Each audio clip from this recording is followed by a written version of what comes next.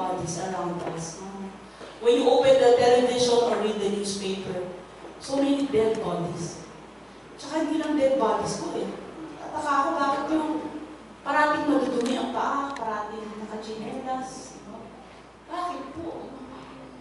Sobrang daming gano'n. So pag nakaka-heels ka, sabi nga sa reporter, safe siya. Kasi puro nakachinelas lang ba nakakita. Bakit ano? Parang, tapos mo hear, what's happening in the world. You know? You see Marami, for example. No? Yung mga nanay, yung mga bata. You see so many bodies suffering. Paglakihan mo pa yung mundo, mga biktima ng ISIS, yung mga refugees from different parts of the world, nagkakadamatay, you've heard of Lampedusa and other Lampedusas. 2 weeks ago, we had our conference, Communion of Communities, Mary Hill, it will happen again in Mary Shore. And we went to exposure areas po sa aking lugar. We saw a place for human trafficking, yung mga bata, tina-traffic. The youngest was 2 years old. Women, children, abused. We went to isang internal, very internal na squatter area po na sobrang daming drug, nasa number 1 na drug list, at ano ginagawa sa youth group doon. So many bodies po na we can see suffering in poverty. So I was so struck po yesterday with what I just checked it po. It's the president of the CBCP for now, Archbishop Villegas, who said, oppose the culture of death or betraying Christ. So parang lakas ng dating sa akin, natulog ako at nagising, may nang iniisip. And I thought now, do not betray Christ in this body. Ito yung nakakita natin, no? The body of Christ suffering. I don't know po, the body has never been so important. Itong inaral ko for a long time po, parang has never been so important until this time. With so many bodies that are suffering. When you talk about body po, you also talk about the senses. On the other hand, napakaraming suffering bodies. On the other hand, sobrang naman pong turn to the body. Ang nangyari sa lipunan natin, ano? Napakaraming pagpapaganda, pagpapapayat, pagpapabago ng mukha, pagpapabago ng gender, babae, lalaki, parlor, gym. We have become so health conscious, which is also good. There has never been so much concern about the body. Kaya, the body of Christ becomes even more important. What does it mean not to be the body of Christ at this time? Pag sinabing senses, body is always connected to the senses. Dalawa po ang resulta yan eh. Either, it leads you to a sensitivity sa mga nangyayari sa ating paligid. You become more aware of it. And in fact, yung mga journalism po kasi tinapos ko nung nasa college, so paklase ko po lahat ng mga editor sa mga journal. Nagkakasakit na po sila. Magkakausap lang kami yung pag-ubo. Nagkakasakit po sila literally. High blood, sugar, because of what's happening, they don't want to report anymore. It's a continuous source of stress. No?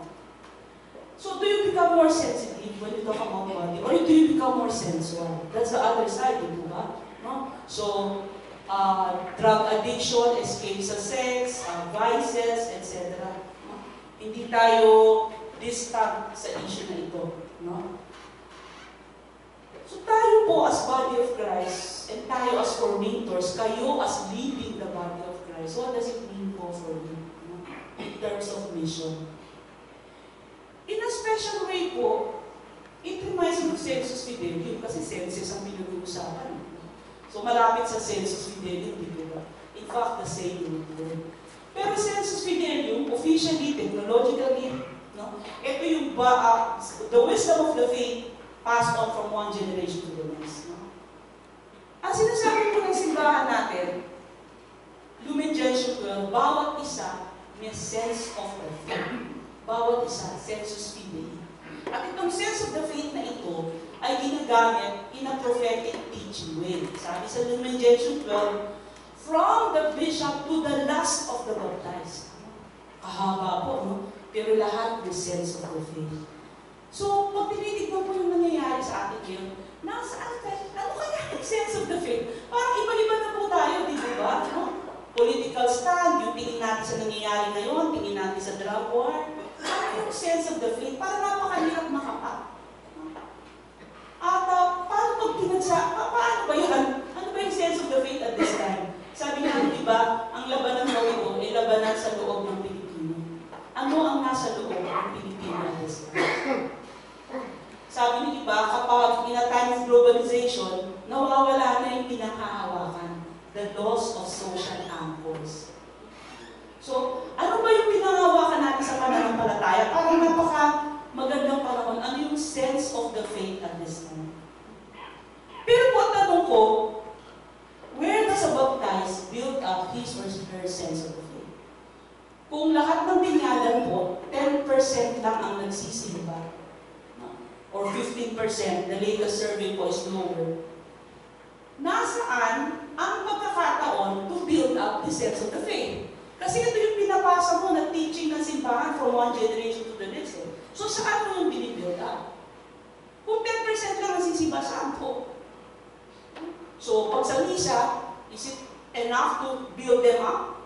And that when issues face them as families, as individuals, as a barangay, that they know where Christ stands and nasaan ang katawan ng Kristo. O, nabibuild up ba sa misa, sa homilya? Kung involved ka sa organization, siguro may formation na regular. No? Pero, tanong, yung katekismo ba kapag binyag, kasal, is it enough? So baka yung loob ng Pilipino, yung sense niya no, ng pananampalataya, na-challenge tayo. Kasi yung nagbubukod sa katawan ni Kristo eh. Yung una nagsisense sa nangyayari sa ating paligid. Ang pag-asa ko po, nasa small neighborhood groups.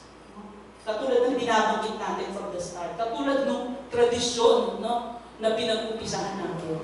Bakit po? Kasi, kaya nga siguro inisip ng mga apostoles yun eh. There, in a family, neighborhood setting, there can be a Christian presence. Across generations. Sabi po nila, we carry in our bodies, no? Yung parang nagtumatatak sa katawan natin, yung mga nararanasan natin sa buhay. Which is really true. Nung bata pa po ako, hikain po ako, yung kapitbahayan namin, may factory na malaki. So parati bumubuga ng usok. So parati po ako hinihika.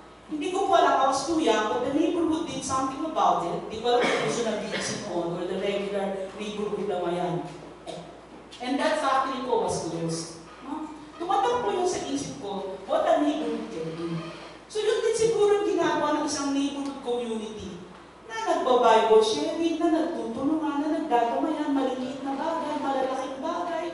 Pero tumatatak sa katawan ng mga taong nandoon. Kasi involved po sila. At para sa mga batang ando doon, na lumalaki, nakikita nila, ganun palang nangyari kapag may baha, kapag may bagyo. Ganun pala yung tulong na ginawa sa marami. Etc. Tumatatak po, kaya siguro yung pag-asa na saan ba natututo ng sense of the faith. Nakikita ko kung pag-asa, yung maliliit na pamayanan sa kapitbayan, na pwedeng pagnilayan ang sinasabi ng Ebanghelyo, na pwedeng kumilos kahit papaano sa kapitbahayan. Or mas ma-challenge pa na kumilos. Kaya nga po sinasabi ko, yung malilig natin mga barabarang na yan. Naisip ko parati, yun nga yung busy nasa barangay. Baka po ang pagkatuto ay hindi na pinapasa sa pamagitan lang ng katekismo, sa pamagitan lang ng teoriya, sa pamagitan lang ng pagtuturo, no? Kapag mayroong sakramento at pagdiriwang. Baka po ang katekismo nangyayari sa buhay. Kaya po kung saan nangyayari yung labanan ng pananampalataya sa pang-araw-araw na paraan, doon ko nakikita na nabibuild up yung sense of the faith. Kaya po kung pwede kong i-redefine yung sense of fidelity, sasabihin ko po, it is a collective, experiential faith wisdom. Parang hindi na ata kakayanin na mag-aral ng teoriya kasi tuturo yung teoriya.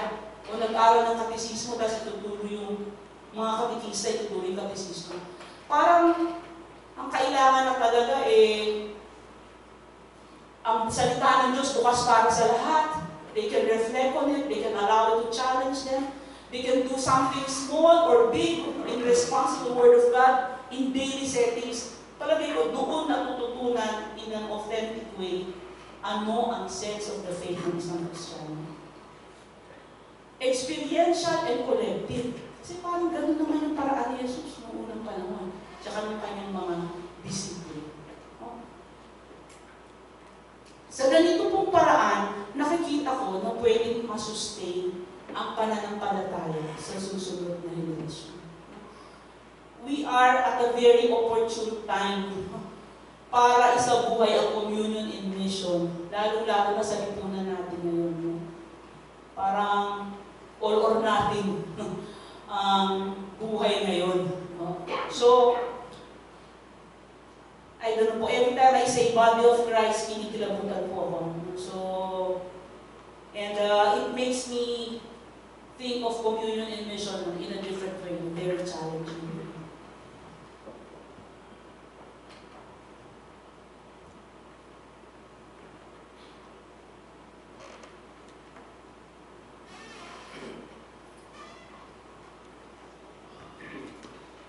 We would just like to end itong part po ng ating reflection on the body of Christ by using also our body as a closing prayer, and we would like to teach you a body prayer, and we would like to use the words of a man who lived a life with a mission, and that is no less than Saint Francis of Assisi.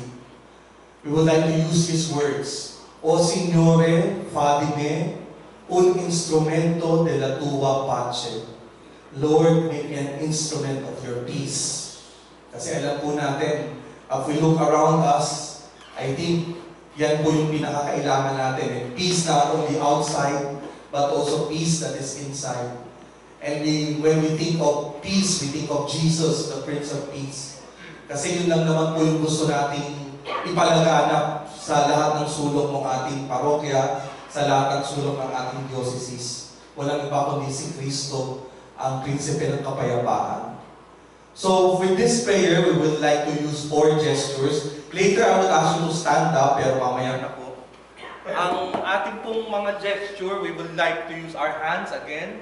And we have 4 gesture. Our opening position is feet comfortably apart, not too much apart, just to maintain balance, both feet flat on the ground. Open palm position, we put it on our side. Sabi po nila, a lot of Asian religion, when they pray, they will always start with an open hand, with an open palm.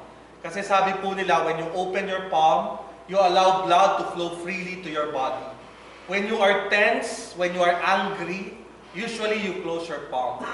But we would like to allow blood, we would like to allow life, we would like to allow the Spirit to flow through us, so we open our palm. Sa non-verbal communication, an open palm symbolizes honesty and sincerity. In front of our God, in front of our King, we would like to be honest, we would like to be sincere. So from this position, we would like to embrace the peace that is around us and put it in our heart. So slowly we put our hands over our hearts and bow down a little. And from this position, we just put our hands to the side until we achieve this position. And then we put our hands, we raise our hands upward until we achieve this position. And then slowly we put our hands in a prayer position and do a full bow. What does each gesture mean? When we put our hands over our hearts and bow down a little, it is a sign of reverence, it is a sign of respect. Kung mapapansin po natin in our image sa mga Belen, no, if you look at the Belen, Mary and the other characters there would always have a hand over their hearts, bowing down a little, looking at the baby Jesus, as a sign of reverence, as a sign of respect. When we put our hands in this position, in prayer, they call this the orante position or the surrendering position. Because we would like to surrender to God's peace. And maybe we can ask also ourselves, what area in my life do I need to surrender to God at this time so that that part of my life would have peace? When we put our hands over our head, we form a channel or a way. Nagkakabuo po tayo ng daluyan o daanan mula sa langit patungo sa atin. Because in this prayer, we would like to ask God to make us a channel of His peace, a channel of His hope, a channel of His love, or whatever it is that we would like to channel, no, God through our body. And when we put our hands together and do a full bow, this is a gesture of worship, a gesture of humility. In Thailand, if their king would pass by, they would bow down as low as they can. Yung iba nga po humahalik pa sa lupa. Kasi para sa kanila, sa harap ng kanilang hari, kapantay lang nila ay lupa. Gusto rin nating expression, in front of our king, in front of our God, we are nothing. Kapantay lang natin ay lupa. So as we do the prayer of Saint Francis and the gesture, O Signore,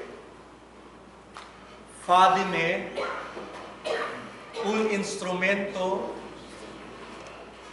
della tua pace. We will do po this gesture in 5 sets, and in each set, we will face the 4 direction. So una po, we will face the front, and then we will face the right after 1 set, and then the second set, and then we face the right until we have faced the 4 direction. That means we would like to bring the peace of God in all corners, in all areas, in all parts of the world. Ayun po yung gusto nating dalhin. Dalhin si Kristo at yung kanyang kapayapaan. So can I invite you now to kindly stand up?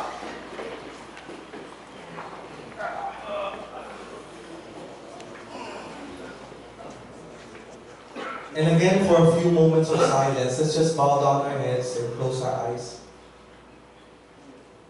As we reflect on our body as an instrument of God's mission,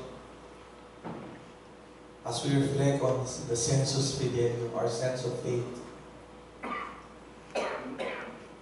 Jesus as the head of the body, Jesus as the Prince of Peace. Let us offer to God our entire body, mind, heart, and soul.